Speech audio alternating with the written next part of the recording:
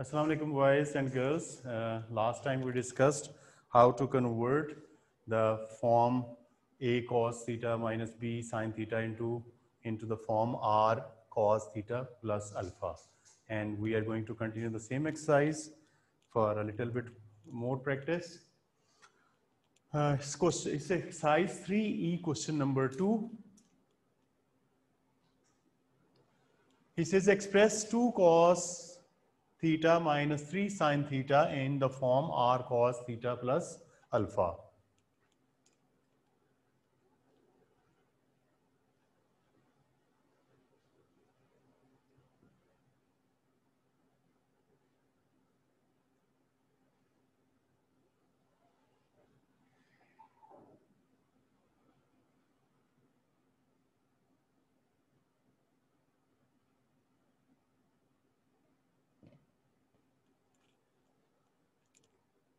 If I consider 2 cos theta minus 3 sin theta equal to r cos theta cos alpha minus sin theta sin alpha.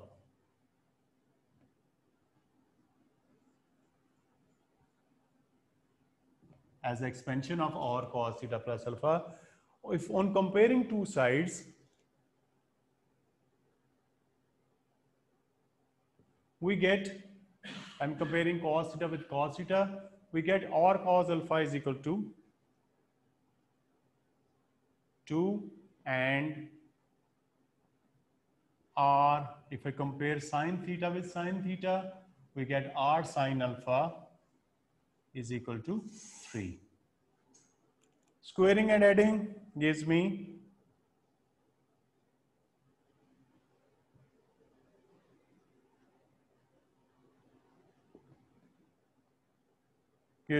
r square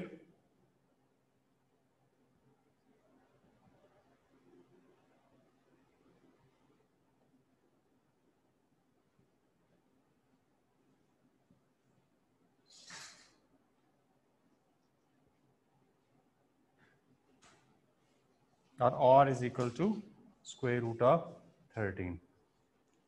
While taking square root, I am not considering positive and negative sign because r is always positive. It is given in the statement that r is greater than 0 and alpha lies between 90 degree and 0 degree.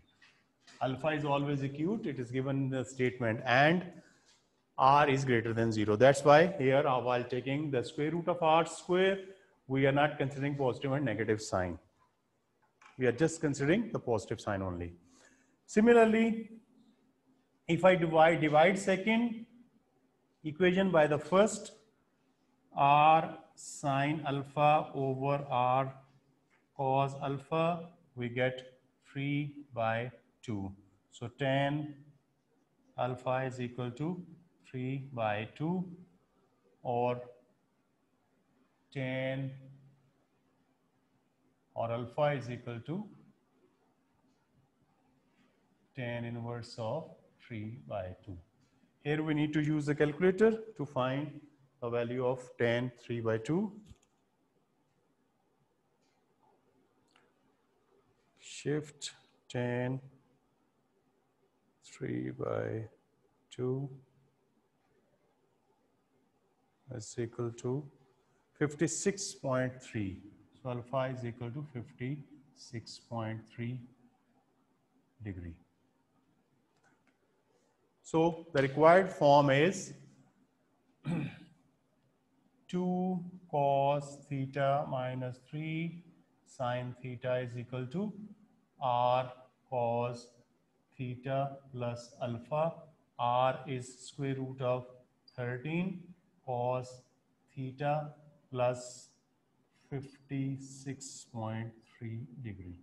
So this is our required form. And you people are familiar how to solve it. We have already discussed in the last lesson.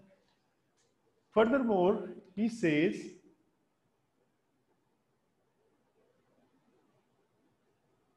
solve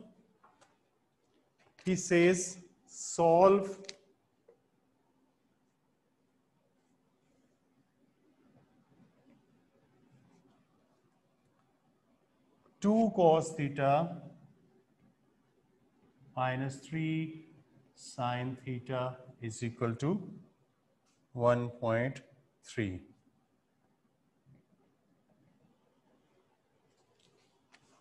B part. To solve 2 cos theta minus 3 sin theta is equal to 1.3, we'll replace this expression by the second form, that is square root of 13 cos theta plus 56. So I can take square root of 13 cos theta plus 56.3 is equal to 1.3. So theta plus 56.3 is equal to cos inverse of 1.3 over square root of 13. So we have to use calculator for the value of theta. I have 1.3 over square root of 13 is equal to shift cos answer 68.7. So theta plus 56.3 is equal to 68.7.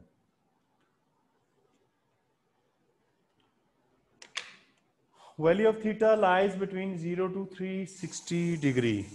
We know cos is positive, and positive cos means your angle lies here and here. So remember 68.7. 68.7.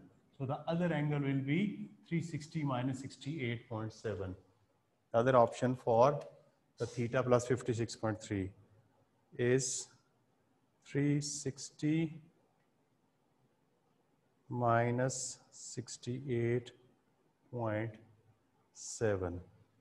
It will be 291.3. 291.3. So theta is equal to, you have to subtract 56 from 68. 68.7 minus 56.3. So answer is 12.4, and the other answer is 291.3 minus 56.3. It's 235. So the solution is 12.4 and 235.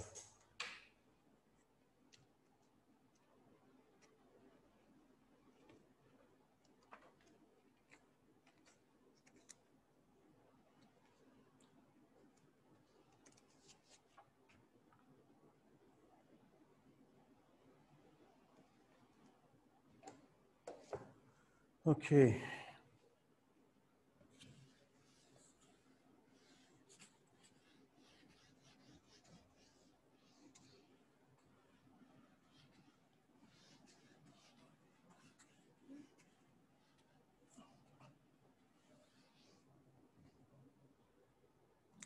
Remember, R, value of R is square root of A square plus B square, and alpha is tan inverse of B over A.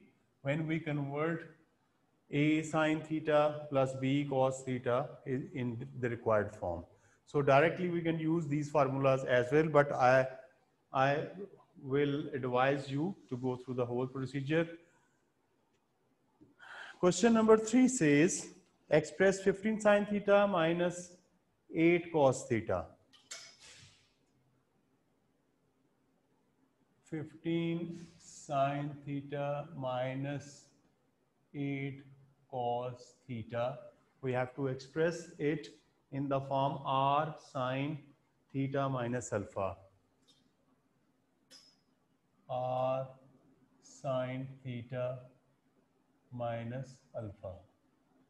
We have to convert 15 sin theta minus 8 cos theta into r sin theta minus alpha. So 15. So as we know that the value of A, value of B, using these values directly I can calculate R as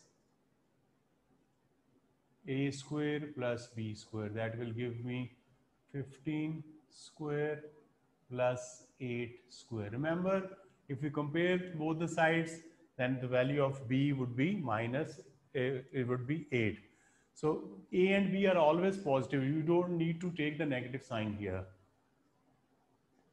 So if I take square root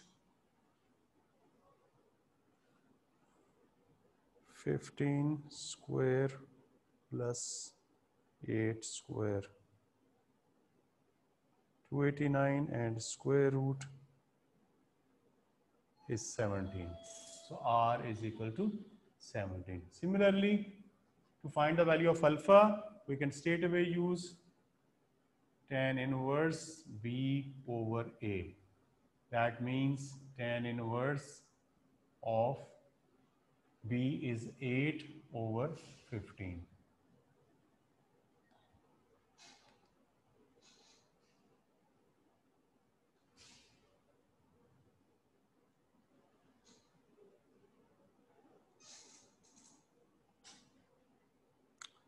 That is 28.07. Alpha is equal to 28.07.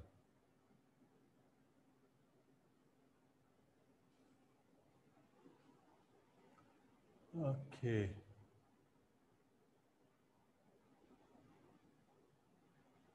So my required answer is 15 sine theta minus 8 cos theta is equal to R is 17 sine theta minus 28.07. This is your required form. That is your part A. Let me check the answer. 1728.07 is the correct answer. Then he says solve. In the B part, he says solve. Solve 15 sine theta minus 8 cos theta is equal to 3. And to solve it, again I'll use this form. Instead of 15 sine theta minus 8 cos theta, I'm going to use 17 sine theta minus 28.07 is equal to 3. So theta minus 28.07 would be sine inverse of 3 by 17.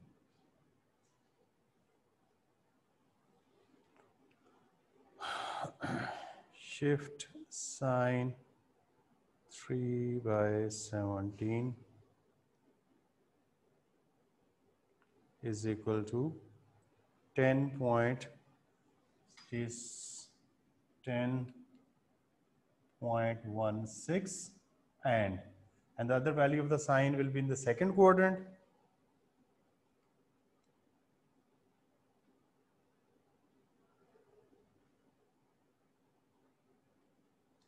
That would be 169.84.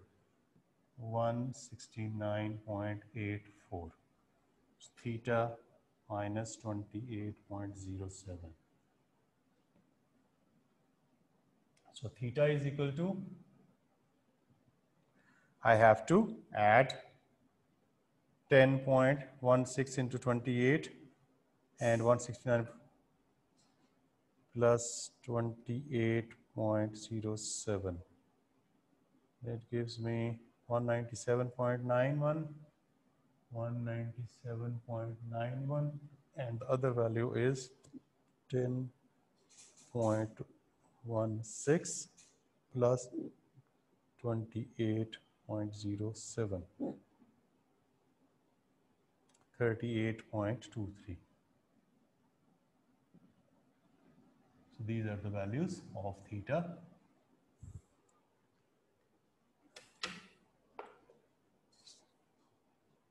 197.91 correct answers. The third part that actually I want to discuss with you people, he says find the greatest value of 30 sine theta minus 16 cos theta. He says C part, greatest value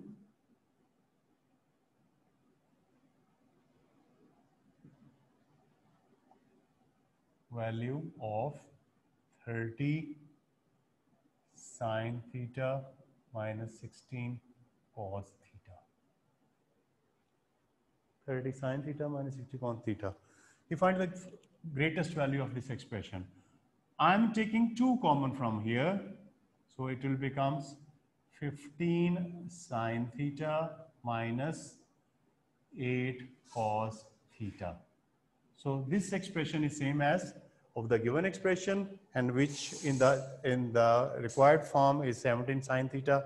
So I can replace it by 2 into 17 sine theta minus 28.07. So actually in this question, I want to discuss the third part with you. Actually, the previous 2 parts are similar. So you are familiar with that method. Here, he was asking for the greatest value of this expression. I have taken 2 common from here so that I get a similar expression as the given expression in the question. And I have used its other form, that is r sine theta minus alpha. So I have written this form. I know maximum or minimum value of sine. Whatever is the angle, sine x lies between 1 and minus 1.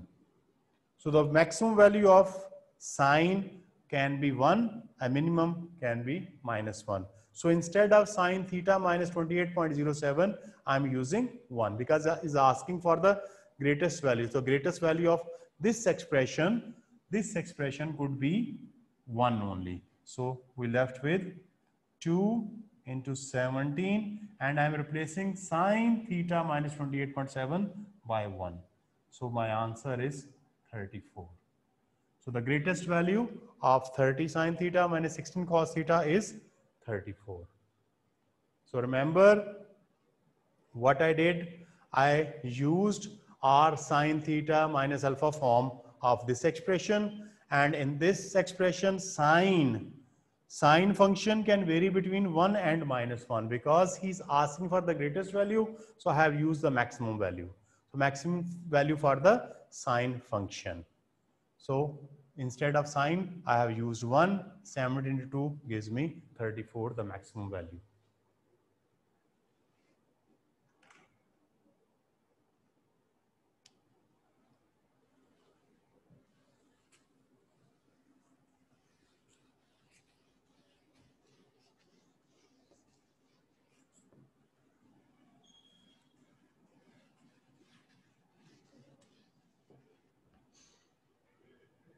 Question number 4 is similar to the third one, but the last part, I will discuss only the last part with you. He says express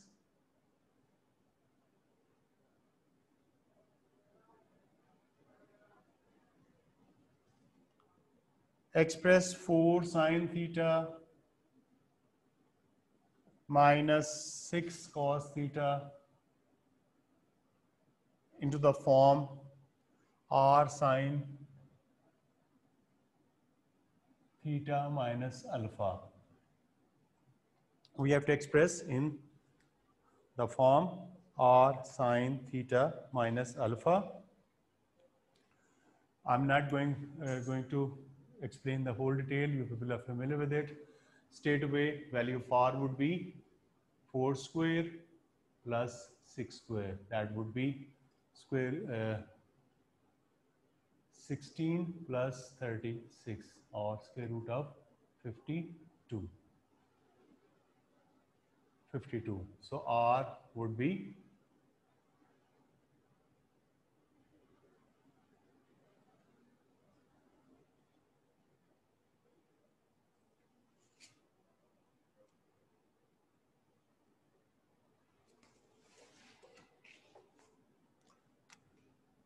r is square root of 52, And if I find the factors of 52,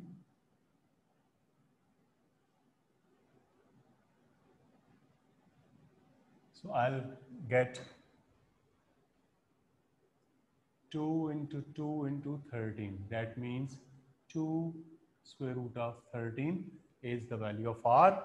Similarly, alpha will be 10 inverse of 6 by 4.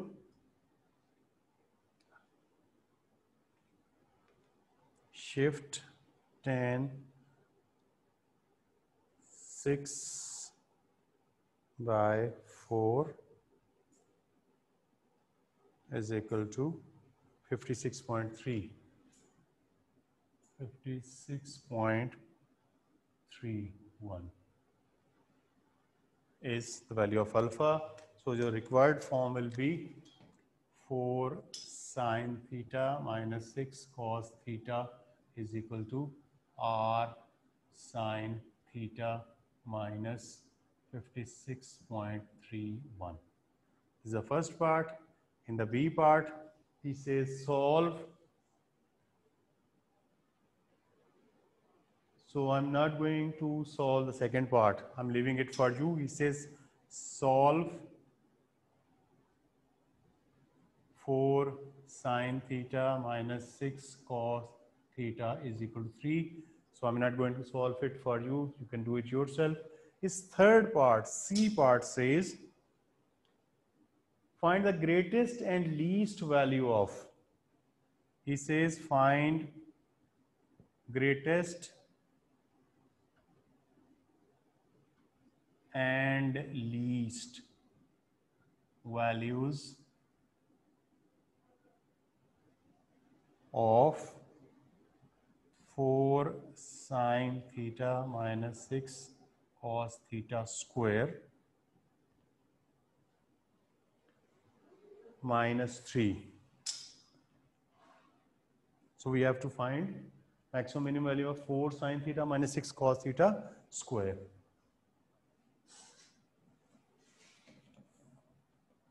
Four sine theta minus 6 cos theta square minus 3. If I write it in the other form, it will be here I have written, it should be 213. So it will be 2 root 13 sine theta minus 56.31 whole square minus 3. Now again, I know about this expression. If I apply square on it, it will be 52. Square of 2 root 13 will be 52. Sine square of theta minus 56.31 minus 3. Again, I know the sine function can vary between 1 and minus 1. I know sine x lies between 1 and minus 1. But here we have a sine square. If I take a square, then the sine square lies between, square of negative 1 will be positive 1, square of positive 1 will be again positive 1. So now sine lies between 0 and 1. So it means I can replace sine square theta minus 56.31 with 0 to get the minimum value and with 1 to get the maximum value. So for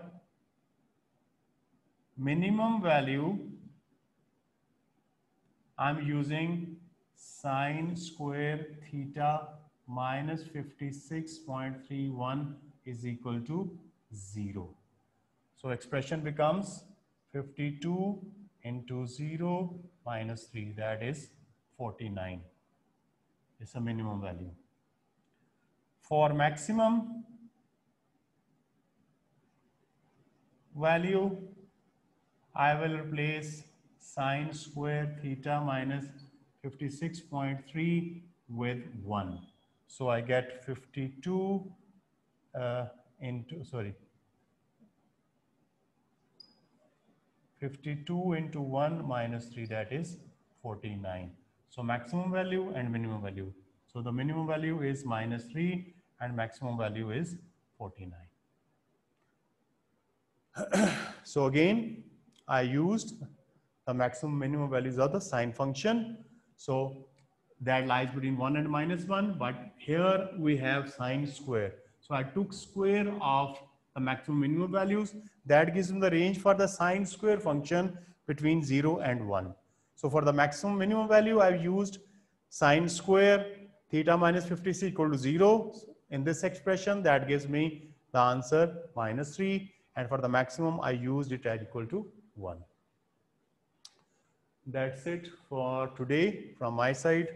Inshallah, in the next lesson, we will discuss question from the past papers. Or if there is any difficulty in this exercise, we can discuss that as well. Thank you very much.